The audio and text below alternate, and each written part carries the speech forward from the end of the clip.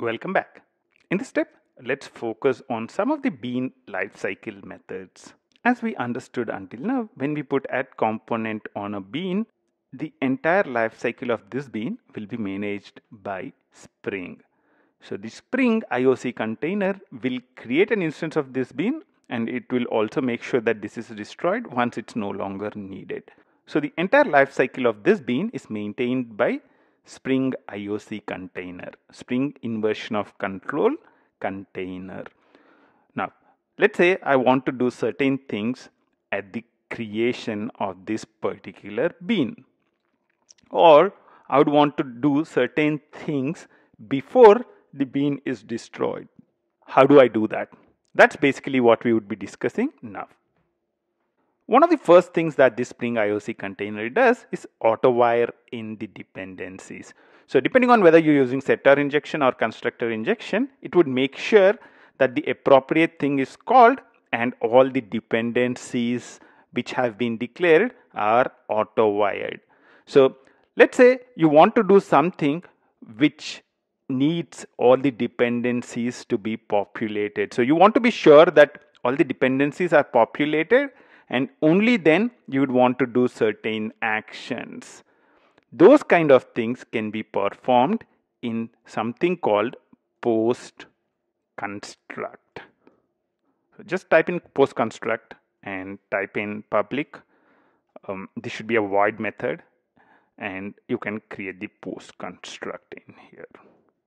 Now I can actually do a control 1 on the post construct, import the annotation in javax.annotation. Now, what would happen whenever we define a post construct method in here is as soon as the bean is created, this post construct would be called. So as soon as the bean is created and initialized with the dependencies, the post construct method would be called. Let's create an instance of the logger so that we can log something out. So logger, I'll create it as private logger is equal to, I'll say logger factory dot get logger this dot get class. I'll go ahead and import the slf4j. So we are using org slf4j logger, and same is the case with the logger factory. Oops, it's already there, I guess. So logger factory is here. So that's cool. Now we have the logger, so I can log at info level. Let's say logger dot info, and I would want to print some text out. Let's just print post construct. I will run the basic application that we created. So Spring in 5 steps basic application, that's the thing which I have created for running the binary search. So let's run that. And when I look at the console, you'd see that even before all that stuff is done, there is a post construct.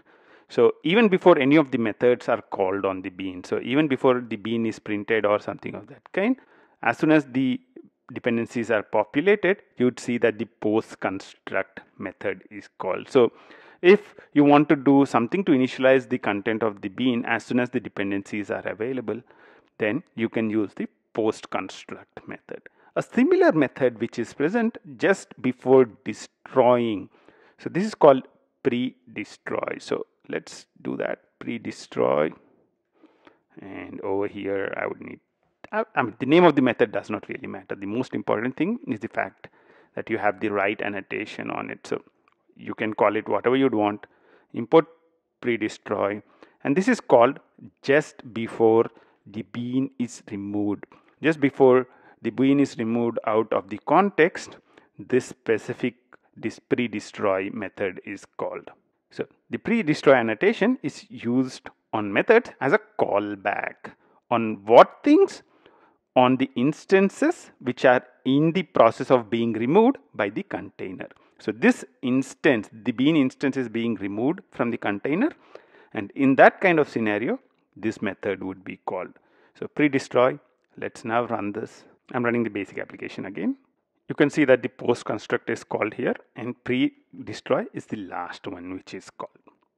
What I would recommend you to do is also try and play around by putting it in the debug mode. So you can go to the application.properties, put the logging level for org.springframework to debug, and try and look at where these specific methods are being called. One of the exercises I would recommend you to do at this point is put the application.properties into debug mode and run all the three things: basic, component scan, and scope, and look through what's happening in the log. Look through the different things that the Spring framework is doing. Try and figure out how these things are different for all these different application classes, and try and understand more about the Spring framework. In 28 minutes, one of the things which we really believe in is the fact that once you get to the working state, so once you have something running, try and play around with it, try and break it, try and remove the annotations which are present in there and see what is happening. And we believe that most of the learning happens when you do that. You can do that kind of stuff as well as you can look at what is happening in the log. And playing around with working examples by trying to break them will really enhance your knowledge and also help you become a better Spring developer. Until the next step, bye bye.